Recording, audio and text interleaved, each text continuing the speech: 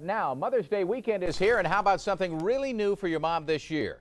Not typical mom activities, or maybe they are. Tracie Savage is here in the studio now and has more for us. Tracie? Well, check move over men. Here come the women.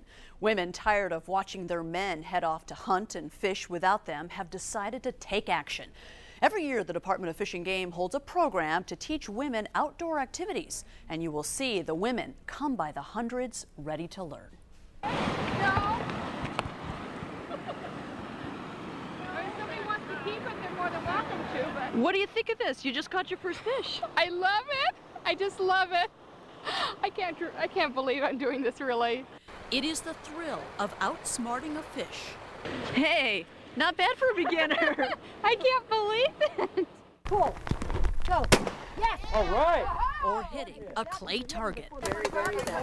Or cooking outdoors with a Dutch oven. Delicious. It's very good. A thrill most of these women had never experienced before, until now. They are all on a weekend adventure near Santa Barbara, learning how to be outdoors women. None of us are relying on our husbands or boyfriends to do anything. And then we're out here and we can do everything on our own. You can see the bird, see the head of the bird. So what you want to do now in this situation is you want to swing wide around and circle back in and pinch the bird between you and the dog. This would be something that I could learn how to do and build confidence. More than 100 women, school teachers, nurses, travel agents, mothers and daughters hauled out their sleeping bags and headed off to camp. Extend your back up and straight so that you're standing really up straight and think to learn from other women how to do what so many men can do. Women come to us with fears of being alone. They don't know, have the confidence to go out and hike or to camp or to fish or to hunt. Louise Fiorillo of the Department of Fish and Game organizes the annual weekend program, which attracts women from all across the state.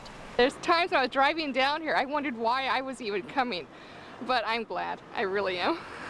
And as it comes through, you let it slide a little bit. Okay. Oh, boy. One more time. The instructors, experts in their sport, start in a classroom setting, teaching safety and skills. Then they're off. These guns aren't loaded. There you go. You got it. Bang! Look at the target, not your barrel. I even tried my hand. Now. Yes. Hey. It's tackling something new, making new friends, learning you can do it. Nothing is beyond my reach. Nothing.